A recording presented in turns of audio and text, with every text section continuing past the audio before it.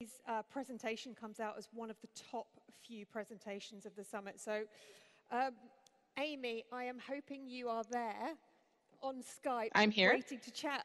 Excellent. Amy, over to you. And then we'll hopefully have time for a few questions afterwards. So I shall hand over to you. Absolutely. Thank you so much. And before I continue, can we just confirm that you can see me okay and see the presentation okay and hear okay? We can indeed. We can see the presentation. Terrific. So we're all good. Well, I just wanted to say hello. And firstly, I'm so sorry I cannot be there with you in person. It's a combination of factors involving some travel that had been scheduled a year ago and 2 broken ankles. And I'm still recovering from surgery that I had a couple of weeks ago.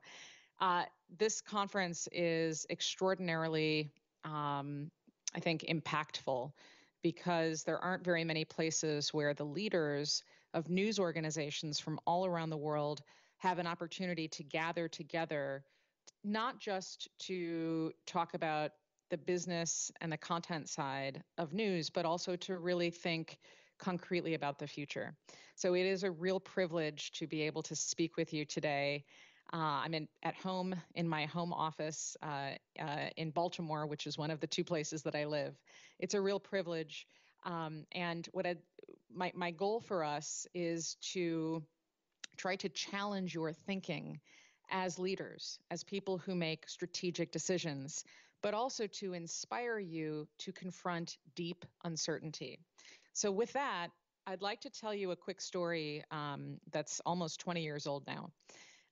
In the year 2001, I had a meeting with a group of newspaper publishers. And at that meeting, we were talking about the internet and websites and how to think about the future of publication and publishing.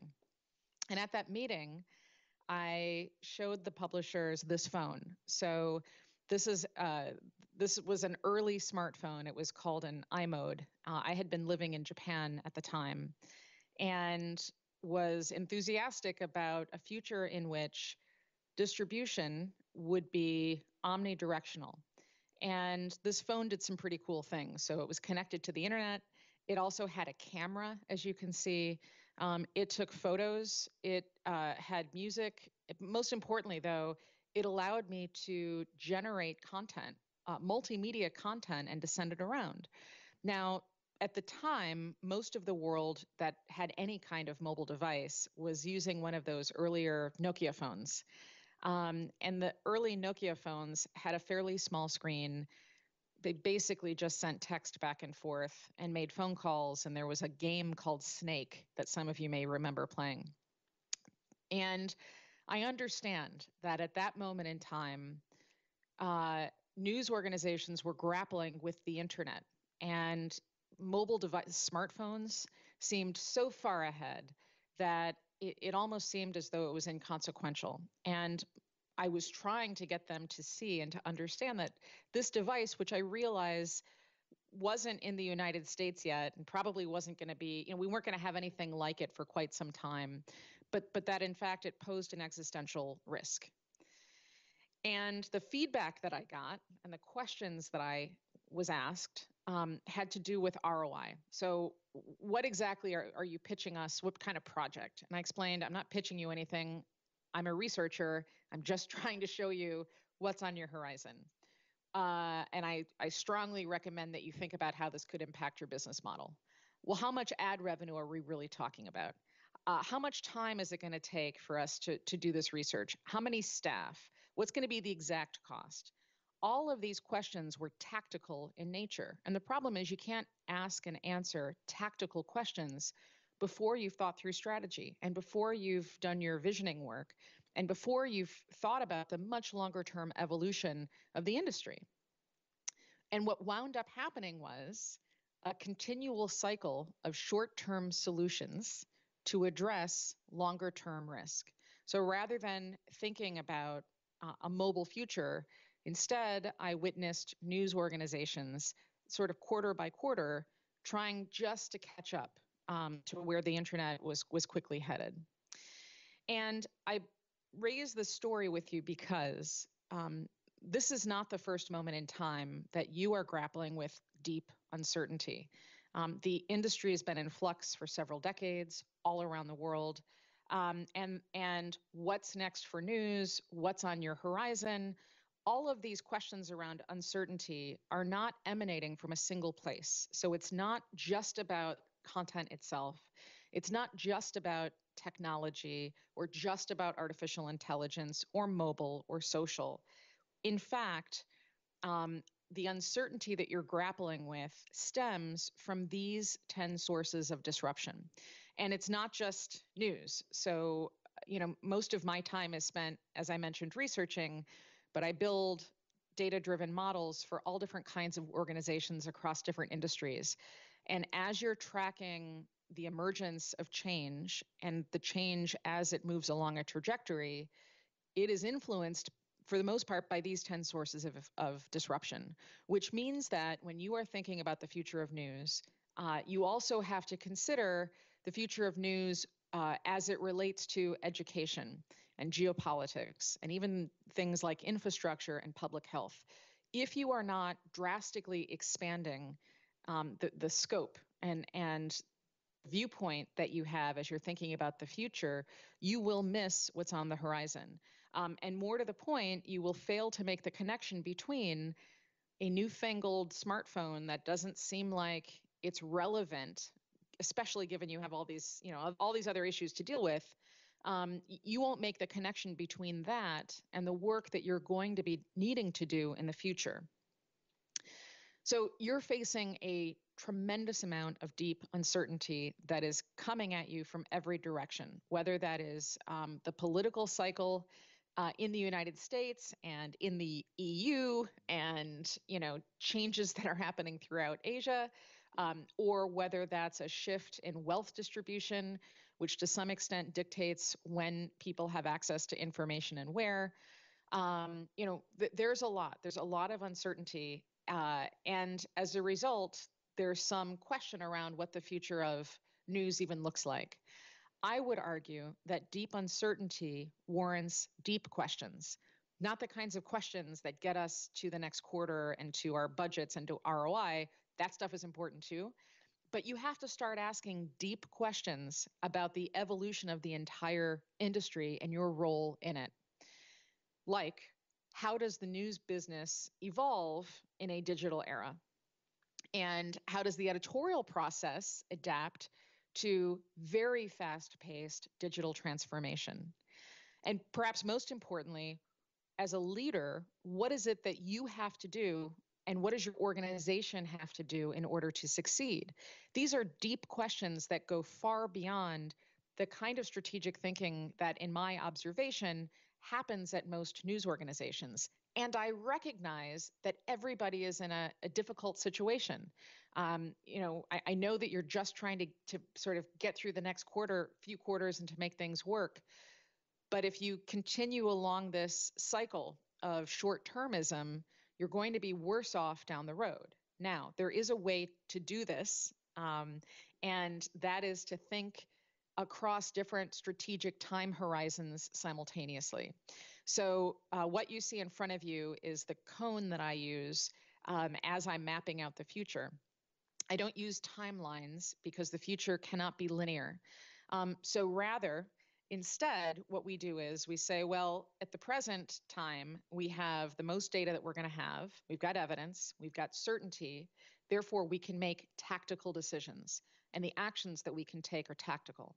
However, those must be done in service of strategic planning. And that's where you ask questions around budget and budget allocation and reorganization, standing up new units, business units or service units and the like. But all of that must be done in service of vision. What is your organization's, or you as a leader, your vision for what the future of news looks like in a concrete way? Now, I'm not talking about individual specific details, because the further out in the cone that we go, the less data and the less evidence and the less certainty we have, because we're talking about the farther future. But if you don't have a concrete vision of what news can look like in the wake of all of this disruption, then you're going to get stuck over and over again, just playing catch up. So you have to do your tactical work, your strategic planning in service of that vision. And that vision should fit into some concept of what your idea for disruption and evolution, not just for your organization, but the entire industry looks like. So you have to get into a habit of connecting the dots between these different time horizons, which stretch out over many, many years, but within each category have specific actions that can be taken. And if I go back to that mobile phone for just a moment, so, in the year 2001, I have this crazy phone from Japan that's not going to leave Japan for quite some time. And so, of course, a news organization at that point, a publisher would have said, I can't, our newsroom we're busy. We can't deal with this right now. We'll look at it later on. I would argue that the tactical work that could have happened in the year 2001 would have been to, just do some research and have your editors do some research and, the reporters and business side folks and HR people, the whole organization, just, for the next month, we're all going to just sort of ambiently be thinking about this phone and phones like it. And then at the end of that, have a 1-hour meeting with everybody to talk through what could this mean.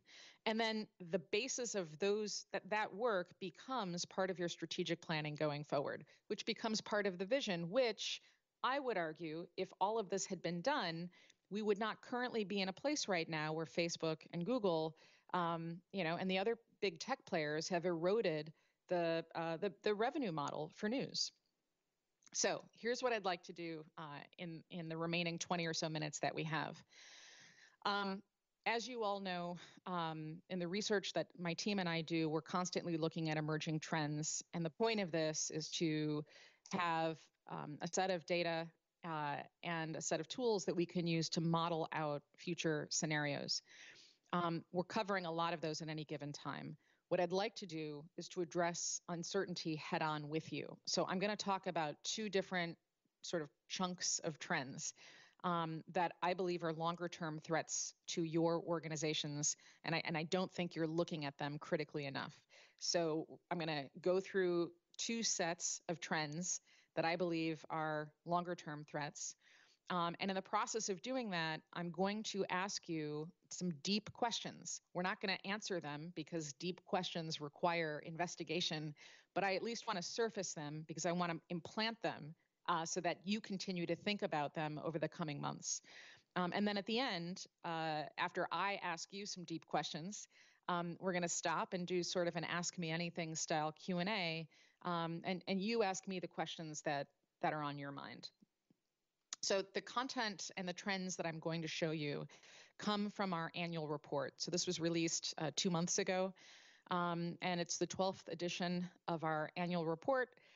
This year, we're covering 315 tech trends across 26 different industries. And it's I think I mentioned the 12th edition of this. In the fall, we also put out a report specific to journalism and newsrooms that have emerging trends that are more narrowly focused. But for our purposes today, I'm going to intentionally show you adjacent trends that are slightly outside the scope of what would be in that annual report just for news and journalists. So I'm going to start with the first of two key threats, and that has to do with new distribution systems. So in the year 1999, this is a small collection of all of the stuff that I was carrying around. So on your screen, you see that Nokia phone that I referenced. A lot of people were also carrying around really clunky, heavy laptops. I had a Toshiba Satellite Pro that was so heavy it doubled as a self-defense weapon. It was huge.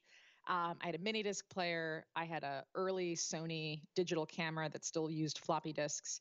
So we're carrying all of these things around. And if you had gone back, so again, this is like 2 years before I had that meeting with those newspaper publishers. If we had all gone back to the year 1999 and said, guess what? Within the next 10 to 12 years, you're going to have all of the functionality of these devices in a single device that, by the way, has more features, it has more compute power, and can not only do the same stuff as all of these things, but can do some others. You would have been skeptical.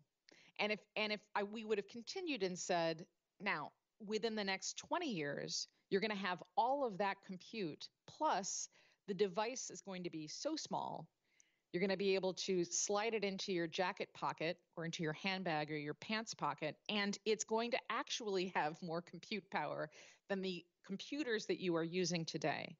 You would have scoffed. And yet that's where we've come. So in 2 decades, we've gone from having all of these devices into a single device. And now something interesting has started to happen. Global smartphone sales are starting to either plateau or decline. This is not true of every single market, obviously. There are plenty of markets around the world that leapfrogged traditional computers and tablets and things like that and went straight to mobile. But in a lot of mature economies, the smartphone has started to recede. And so we're not seeing the same rate of new adoption of devices of mobile devices as we did in the past. Primarily that has to do with features and functions. So the latest and greatest smartphones that are out on the market, they're not vast improvements over what was previously there, and consumers and also the devices are becoming more expensive. So people aren't rushing out to buy them. If you look at information distribution trends over the past several decades, between 1969 and 99, we saw a divergence. So we saw enormous computers that fit inside of a room become many different devices that collected information, received information, and distributed information along the lines of what I've just shown you. Then there was a convergence. So between 99 and 2019, the past 2 decades, all of those different devices fit into a single sort of thing. What we're starting to now see again is another divergence. And this mobile device, which all newsrooms are so fixated on for the moment, is starting to retreat and no longer is part of a central focal point that consumers are paying attention to. The reason for that is because we have all of these other peripherals coming to market. So, and again, this varies from country to country, obviously. However, in mature economies and emerged markets, the cell phone is a central point of contact so that all of the other devices can interact with content that's stored in the cloud, so that they can gain connectivity and send and receive and store information. However, that is starting to change. So between watches and fitness devices, these are earables. So these are devices that you can put in your ears that respond to gesture and voice and also take some biometrics. We have many more options, and therefore consumers are not rushing out to buy brand new phones every cycle, but are instead spending their money on these other peripherals. So you also see on your screen that I've got a pair of glasses. And I know that everybody loves to point to Google Glass as a catastrophic commercial failure.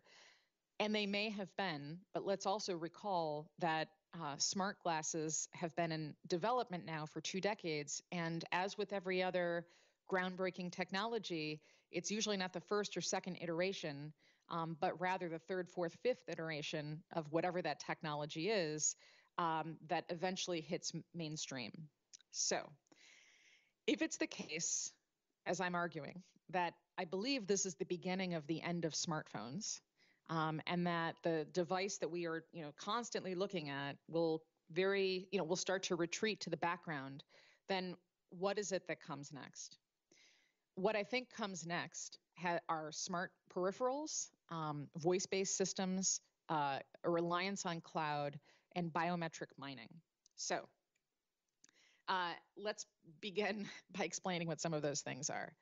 So what we're talking about is over the next couple of years, rather than having a directional point of contact with our machines, everything around us is a computing environment, and that includes you, which means that distribution is not really omnidirectional.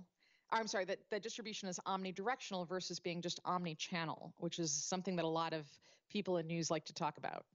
So let's get started with peripherals. So this is a company called Magic Leap.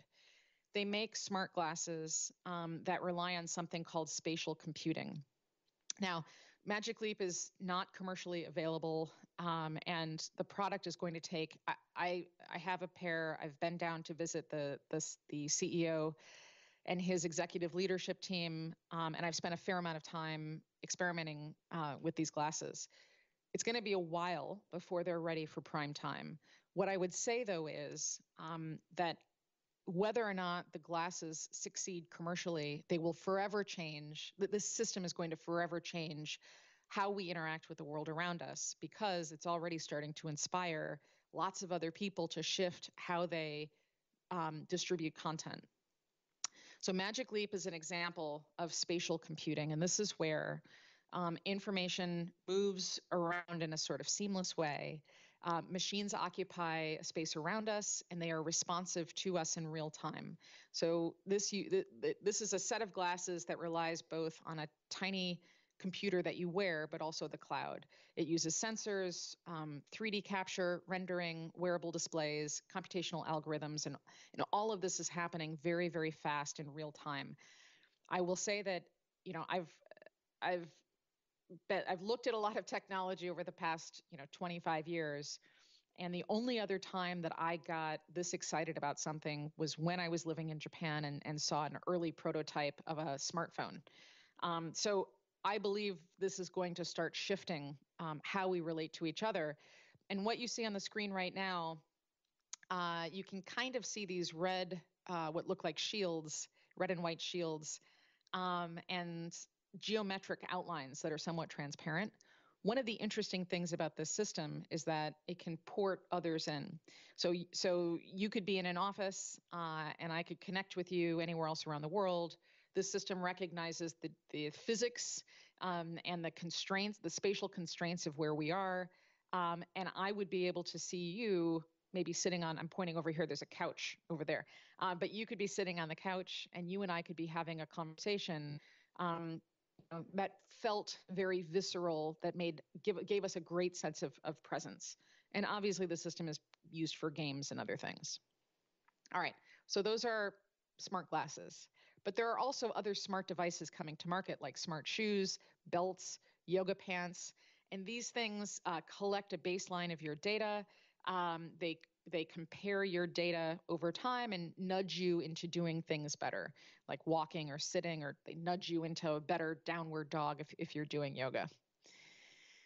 So those are hardware peripherals. Let me now talk a little bit about voice. So,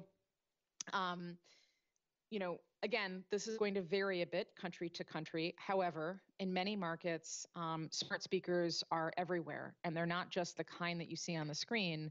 Speaker technology is being built into many different types of devices, including microwaves.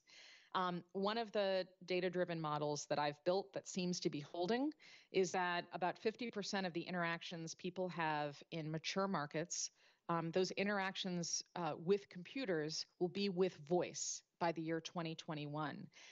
That's significant and important because it means that Amazon, which is currently the market leader in voice technology, that Amazon is going to quickly emerge as one of the largest search engines in the world.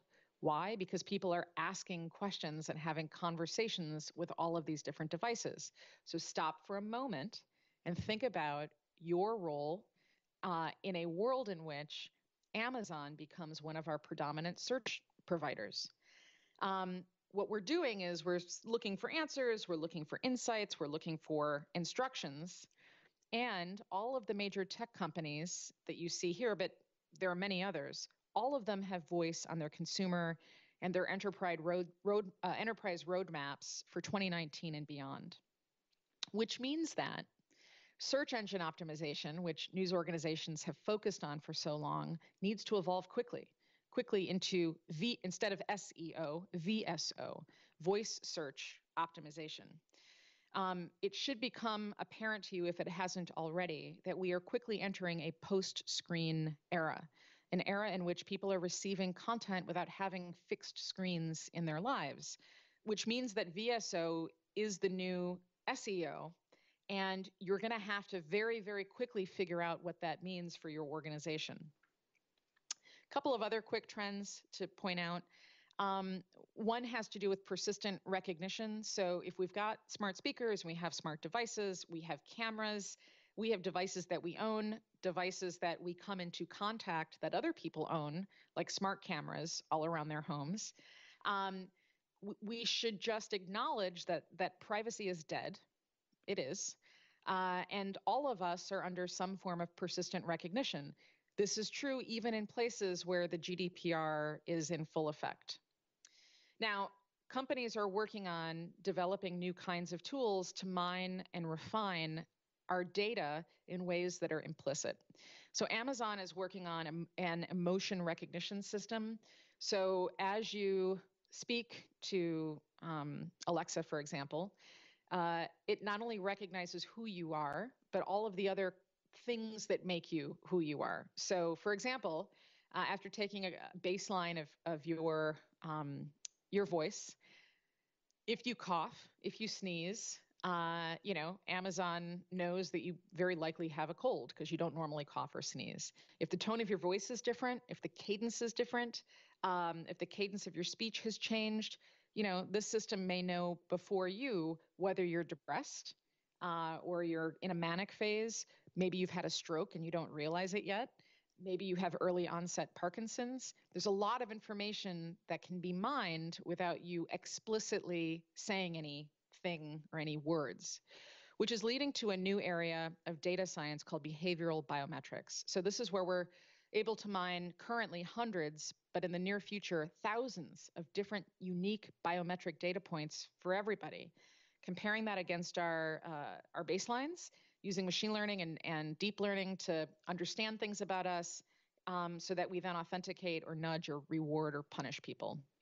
So this is just scratching the surface, but I think what we've revealed here is that we have some deep uncertainties about how and where information flows today, but also going into the future, which means that you should have some deep questions. For example, what does journalism look like in a post-fixed screen world when we don't have people mostly relying on their mobile devices, but instead have all of these other devices and all of these other peripherals, which are both generating information and distributing information? What does that look like? How does spatial computing, which is that headset, the smart glasses that I showed you, how does spatial computing relate to speech and to privacy? For example, do the walls of an office have rights to privacy? These are the kinds of things you're going to have to start asking and answering, because as people wear more peripherals, they're both shedding more data and opening up the possibility that other people can use that data in interesting ways. How are people going to look for and literally at information in the near future? We have a whole bunch of questions around local country regulations. So we're already starting to see the balkanization of the internet, right? The internet has split into splinternets. So how is your organization going to cope once we have a really diverse and rich ecosystem of devices? And what's your newsroom's data governance plan? What are the ethics around using all of this? Which platforms are you going to align with? Which big tech companies are you going to align with? And what are the downstream risks of those decisions? But perhaps most importantly, how are you going to make money? When we are talking about a post-screen world, and most of what you've done forever has to do with people reading words on some kind of screen or paper, how are you going to make money in a post-screen information environment? What does that revenue model look like? So you can't start with exact timelines or ROI because we haven't done the research yet. Instead, you have to start with deep questions and recognize that the answers are going to take time, which is why you use that cone, the strategic time horizons, to address those answers as we move throughout the future. All right, so really briefly, the second key threat has to do with synthetic content, which is not the same thing as fake news. What we're talking about here is artificial intelligence and AI tools and services being used in a generative way to generate people, voice, text, photos, objects, motions, video, you name it. And the way that this is done is using an initial corpora or data set, training algorithms on that, and then deploying systems that meet various parameters. So I want to go back to voice for just a moment. There's a company, there are many companies that are in this space. One is called Lyrebird. And basically, if you have, a few paragraphs of text of somebody speaking, it learns very quickly how to mimic that person's voice. And it's not difficult to do. Now, the other interesting thing is that Google has been in this space doing all kinds of research as well. And this isn't live yet, but they've built a really interesting speech-to-speech translation model, which basically allows you to, again, record your voice, train a system, not just to recognize your specific tone, but the cadence, the beats, the unique ways that you pronounce words. You train the system to learn your vocal characteristics, and then it will speak like you in other foreign languages. So again, this isn't in market yet, but it's on the way. There's also some really interesting work around synthetic content in the image space. So you see three girls on the screen, and just really for like 2 seconds, one of them is not real. I guess you see never mind, on the screen it says that the virtual model is not real. She's the one in the center. There's an entirely new weird world of AI influencers, people who are not people, but who have persona, who have friends, and who live inside of Instagram and other platforms. So here's an example of a model standing next to two real people.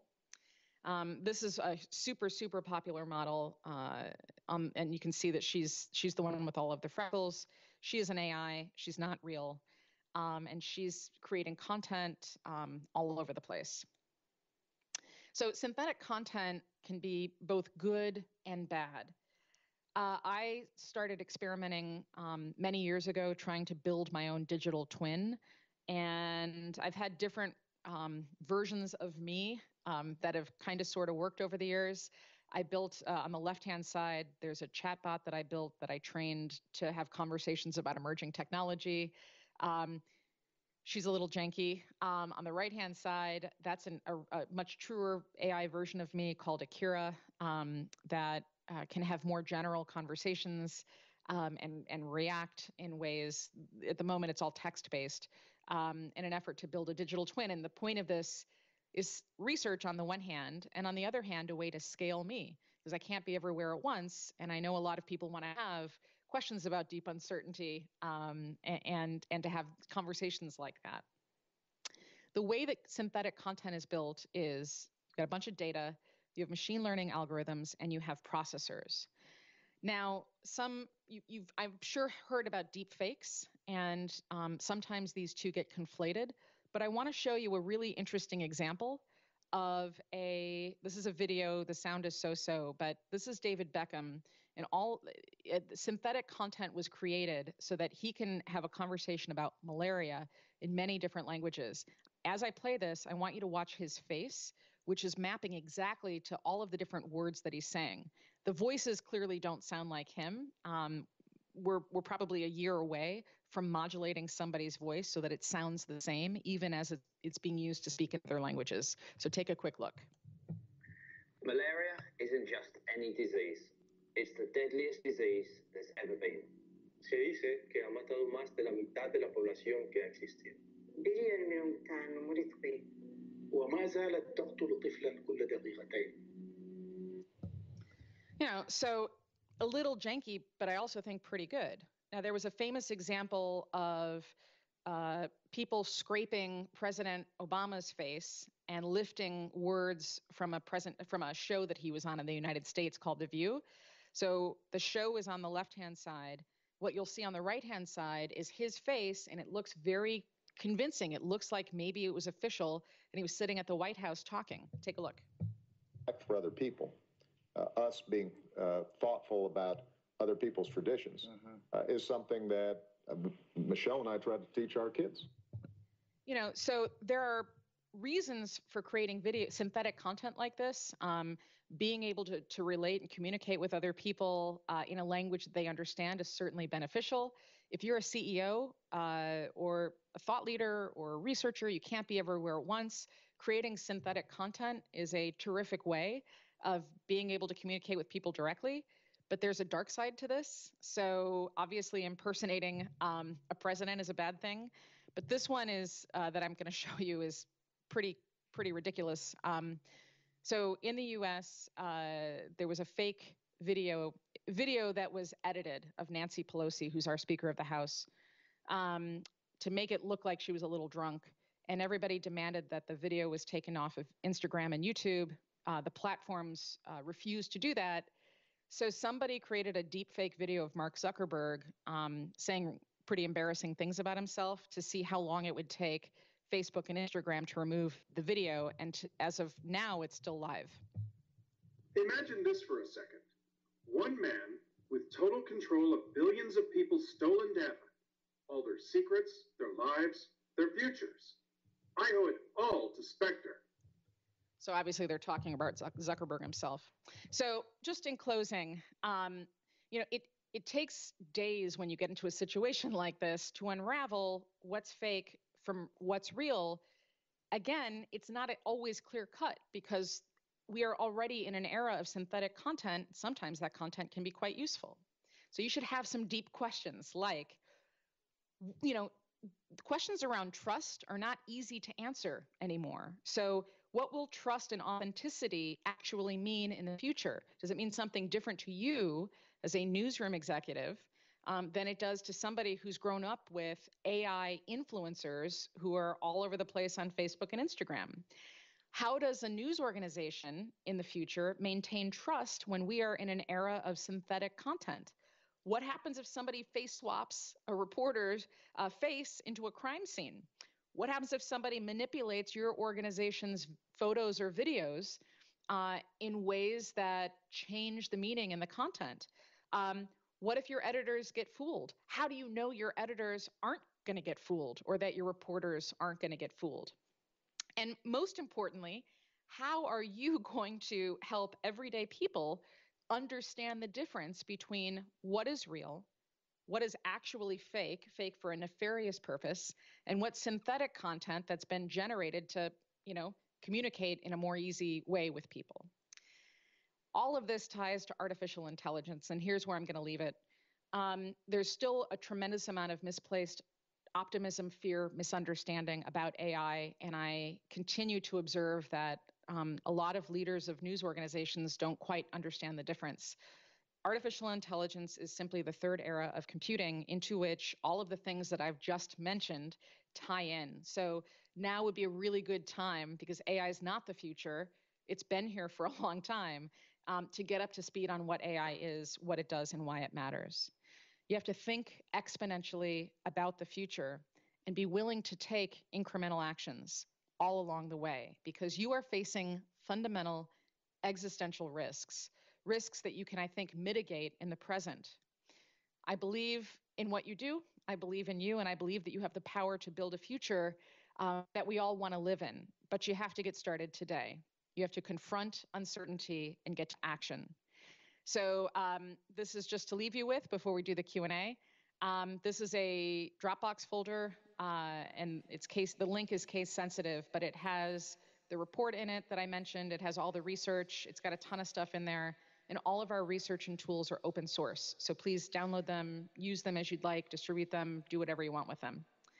All right, should we now go to Q&A?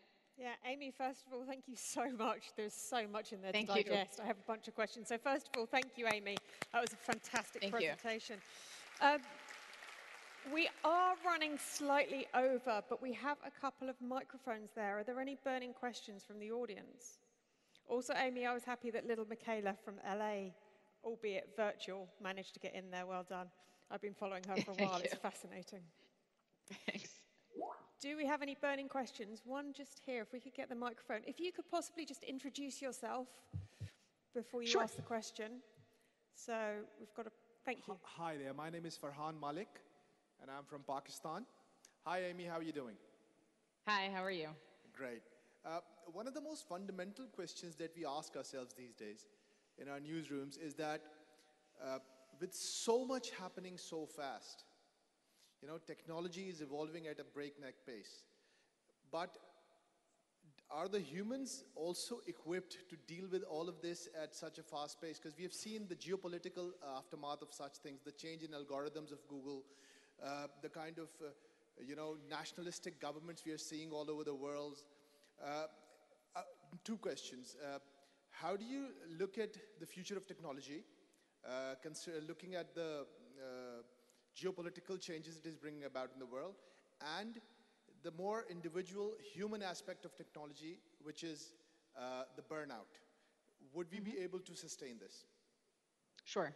You know, the question that you're asking, I happen to have on my shelf next to me. There's a book that is still in print that was written many years ago called Future Shock by Alvin Toffler. This book is, I think, 40 years old now. And he asked the same questions. The same questions around burnout, around the rate and the pace of change. And I just bring that up because oftentimes it feels like we're the first generation going through you know, such disruption. And that, you know, and I would argue that, yeah, it's faster for us than it's been for anybody else.